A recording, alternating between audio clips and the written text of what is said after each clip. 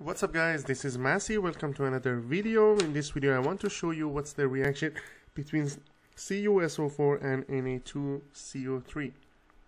CuSO4 is copper to sulfate and Na2CO3 is sodium carbonate. So when they react, we're gonna have CuCO3, both of them are 2, so we don't write anything else, plus NaSO4. So we have Na2SO4.